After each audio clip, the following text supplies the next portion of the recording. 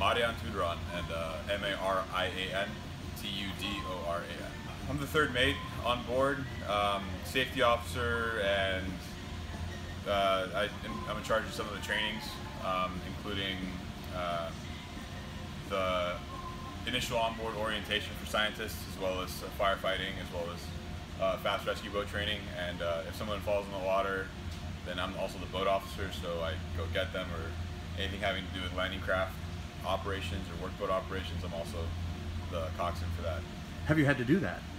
Nobody has fallen overboard, no, but we have done beach landings, we have done small boat operations, yes. The first job they offered me was actually for an AB position here. And at first, you know, they called me up and offered me the AB position, and I said, no, you know, I'd really going for the third mate. And it took me about 2 minutes of processing time for me to call them back and say, you know what, I want an AB position. You're going to the Arctic, I want to go with you. So don't say no to work. My first trip on board consisted of me joining the ship in Nome, Alaska. First time to Alaska, first time, much less Nome, which is pretty remote enough. And then taking a 2-hour road trip car ride in pouring rain, 2 hours north of Teller, which is even more remote than Nome.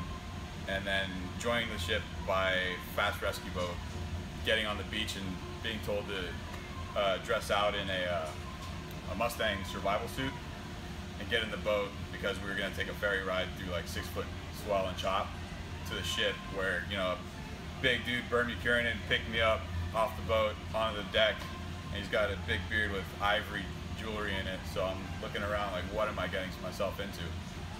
What about the Sikuliaq makes you want to do anything just to be aboard? You know, it's the people.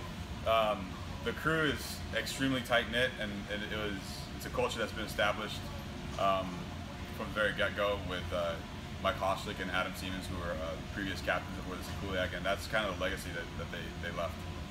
One of the scariest things for me is the idea of being the boat officer. If it's rough outside, and let's say someone like Byrne, who he's a dear friend now, along with everybody else, falls overboard. You know, we all have families at home, on top of the family that we've made for ourselves here. And my nightmare was being at the fast rescue boat, ready to go, willing to go, and from the top down, from the captain or somebody else saying, no, you cannot go. That's probably one of the scariest prospects. What sort of science do you like the most?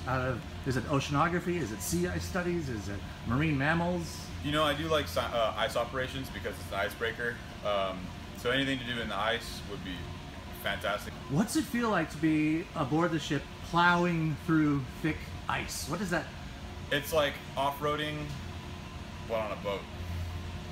That's what it's like. Vibration goes through the entire ship in the forward stores.